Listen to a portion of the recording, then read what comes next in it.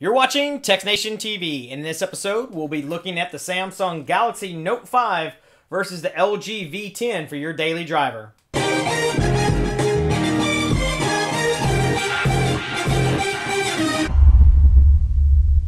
My name's Rusty G, and I was actually going to go through and do kind of a side-by-side comparison of the Samsung Galaxy Note 5 and the LG V10. But I kind of misguided you. It's not really going to be a full review of each one. It's not going to be really a side-by-side, but more of a video as to the reasons why I'm actually choosing the Note 5 as my daily driver versus the LG V10. And both of these are T-Mobile variants. This is the Snow Pearl White or something, and this is just the standard black that you get with T-Mobile. This is a 64 gigabyte version, as well as this is. Of course, you actually have an option for 32 gigs with this phone, as well as, well, actually, they did not sell the 128 in the United States, but LG only does the 64 gigabyte version here in the United States. I'm not going to go into full reviews and details of everything and specs, just because there's enough videos out there about it. People talk about it. You already know the differences. I'm just going to kind of give you the differences as to the reason why I'm choosing the Note 5 over the LG V10. I've used both over the last few weeks and months, I should say, when I got this back late last year and picked it up. So I'll kind of give you some rundown and details. So let's take a look. All right, the first thing I'm going to talk about is going to be the wireless charging with the Samsung Galaxy Note 5. This comes built in with the Note 5 and with pretty much all your S6, S6 Edge, S6 Edge Plus, and the Note 5 series from 2015. Basically, what happens is I actually got a free charger with my S6 when I got it through AT&T, and they also had some other bundles with Sprint and Verizon earlier last year, 2015. But the great thing I love about it is I'm without wires and don't really have to worry about plugging in, because as soon as I plug in, you'll see a light come on and it lets me know that it's wirelessly charging. So that's one great thing that I love over on the Note 5 versus the LG V10. Now, the V10 does not have wireless charging built in, but if you search around on Amazon, you can find this little deal right here, and this has actually been shown on some other videos. This actually is like a little reception unit to create wireless charging, and the unit I think I paid maybe $8 or $12 for, and it actually came with a little wireless charging pad. Therefore, I can actually take the back off of this LG V10, and I'm going to take the case off and take the back off. I really don't need the case, but it's just kind of there, just out of habit of me having cases. But basically, if you look at the back of the LG V10, inside of here, and I'm going to see, maybe I may have to make a close-up video of this, there is a little sticker here that shows has a metal contact, and that allows you for charging, but there is no wireless charging built in with this. So when you buy this little doodad here, this actually gives you wireless charging straight to the battery out of the back of the case. You can actually buy separate ones that have it built in, but for like $8 to $12, this is a lot easier. Like I said, plus mine came with one, along with a USB cable. So life without wires is great on the Samsung side. I love it. Speaking of wires as well, one thing that LG and Samsung both share, both of these phones have Android Pay based upon NFC technology. So this is great for people that are using the NFC contactless payment systems, and it has the Android Pay, basically the same technology that Apple uses. So you're able to use the NFC thing where anywhere Apple Pay is accepted, pretty much Android Pay is accepted because they have those. That's great, all well and fine, but one thing that Samsung actually did one up better than Apple and Android Pay both is this doesn't have Samsung Pay, aka the software that they bought up a few years ago called Loop Pay, which is MST technology, which uses the magnetic stripe that's on the back of most of your major credit and debit cards that you can get. That is not in this phone. So that kind of is a drag for me because my bank actually supports Samsung Pay. So with this, I can actually, and I'm going to see if I can do this without showing you any information, I can actually pull open my phone, and at the bottom, I swipe up, and then there's my credit card, and I'm able to actually pay for whatever it is that I'm wanting to pay for with just a tab of my thumb. and it actually runs through like a regular credit card, and the reactions are great. I honestly should do a video just on reactions when I do it, because people are like, oh, we're living in the future, now you can pay with your phone, and it's like, well, we've actually been able to pay with our phones for a very long time. Google Wallet was around a lot longer before Android Pay showed up, and then there was some NFC stuff that they tried with some old Nexus phones way back, but it never got any traction, so a lot of people never really saw anything to it. But now with Samsung and them purchasing Loop Pay a few years ago and then introducing it last year in March and showing us Samsung Pay, we can now actually pretty much use this in about, I would say, 97% of the places that you can shop. Basically, if they have a card swiper, you can use this. The only caveat is your bank has to approve the use of it. For me, it's SunTrust Bank.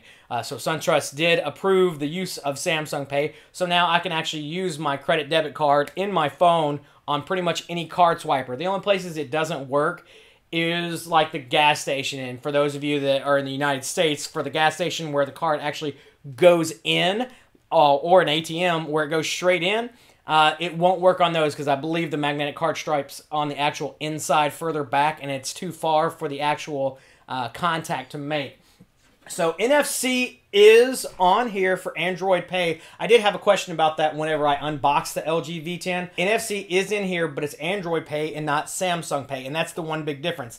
I think Samsung did really great when they went through and said, we're going to use this MST technology. No, it's not the future, but it's also the transition piece between now and then to when we get there and everybody's using NFC. But for the time being, it's really cool to be able to use that. So again, life without wires. I love it. It's great. So those really, honestly, just a real quick short video are the two big things that I love about it. It's the wireless charging and the Samsung Pay that keep me away from using this as my daily driver. If I actually weren't using the Samsung Pay, I might actually go to this just because I can get the accessory and make my LG V10 wireless charging, which is really cool. One thing I will say, though, is if you missed out on it earlier, towards the end of last year, right around the November-December timeframe, if you purchased the LG V10 like when I did, they actually had a promotion where you got an extra charger that actually houses an extra battery, so you can actually have two batteries. And they also gave you an 200 gigabyte micro SD card for this phone. So not only do I have the 64 gigs that's installed on this phone, I also have a 200 gigabyte micro SD card in the back just as well, which is great for this phone because this phone is awesome when it comes to video. With the DAC that's the 32-bit DAC that's in here for audio, it's great. I'll be honest with you, listen to this thing on headphones, much better than the Samsung Galaxy. Now, doing Bluetooth is not really going to matter because Bluetooth is Bluetooth.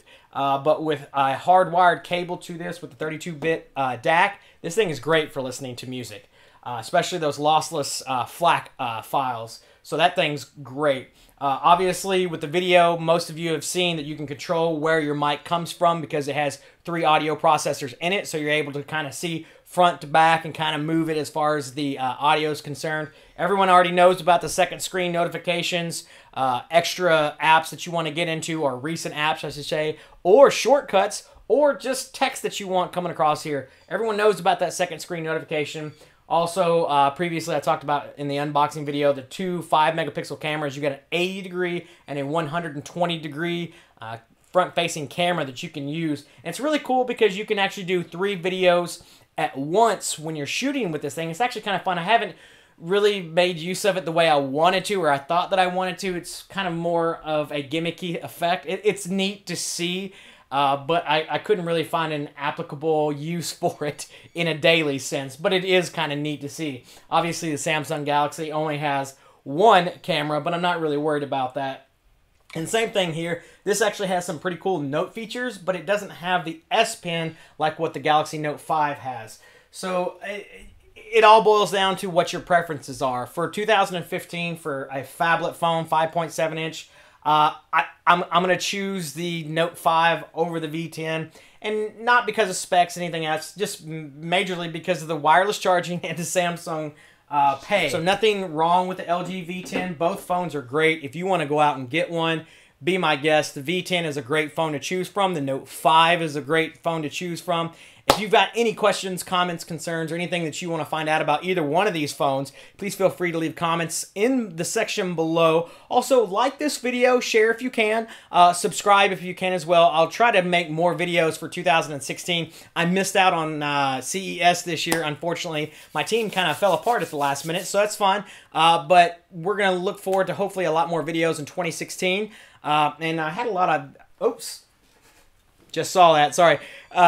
My brain went there. But I saw a lot of comments and videos on some of my latest videos, like my MSI laptop, stuff like that. So if you have questions, feel free to ask. Again, leave comments below. Subscribe, like, share the video. You can find us everywhere online. We're on twitter.com/txtNationTV. We're on facebook.com/txtNationTV. We're on gplus.to/txtNationTV. That's Google Plus for those of you. If you're out there and you use it, we're on that. Facebook, Twitter, YouTube. You're probably watching this on YouTube right now, so subscribe there, youtube.com/txtNationTV. And for all things TxtNation, you can find everything that you need, news articles that I write from time to time. It's very rare. I just wrote one about the whole T-Mobile kerfluffle that's going on. If you have any thoughts about that, go to that article, go check that out. Kind of weird how the public sensed what T-Mobile was doing with video data. But anyway, txtNation.tv. That's txtNation.tv. Stay subscribed. Share this video if you can. Thanks again for watching, guys, and we'll see you in the next one.